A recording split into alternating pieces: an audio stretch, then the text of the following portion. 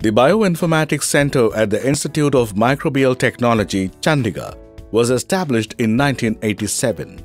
This is one of the 9 centers created under the program Biotechnology Information Systems, envisaged much ahead of the data-intensive world that we witness today. The aim was to develop core infrastructure and capacity building in areas of chem biodata analysis. BIC took a new avatar. The G.N. Ramachandran Protein Center was inaugurated 24th January 2012 as the Center of Excellence in Predictive Sciences. The Bioinformatics Center has always maintained its leadership in data-intensive scientific discovery, in addition to its vital role in providing crucial IT services like Internet and Intranet to the Institute. With its first research publication in 1992, BIC has till date contributed over 250 publications in high-impact peer-reviewed journals. Our strength is our people, the dedicated faculty, talented students, and very hardworking support staff. We work together as a team, and the BIC offers a friendly, open, and soothing environment. We have dynamic faculty. Dr. GPS Raghava, Head, BIC. Dr. Balwinder Singh. Dr. Manoj Kumar.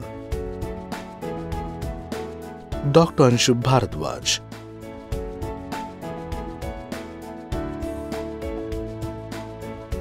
And Mr. Harvinder Jasal. BIC has created PhDs in several areas like structural bioinformatics, therapeutic peptides, immunoinformatics, viral genomics. In 1986, we started Computer Center at Institute of Microbial Technology. Initial plan was to assist the biologists of this institute. Slowly we start to develop the software for biologists, and slowly we start to handle the big data, where we develop the genome annotation tools. Then we change the phase to develop the immunoinformatics tools. These immunoinformatics tools are heavily used for designing subunit-based vaccines. We have a strong alumni contributing their expertise to important international and national institutes. One of our significant scientific contributions is in the prediction of cell-penetrating peptides. They have unique ability to internalize into the cells without causing significant membrane damage. We have shown that IMTP8 can penetrate the skin and deliver protein and peptide into the mouse skin. IMTP8 has huge applications in diverse research areas.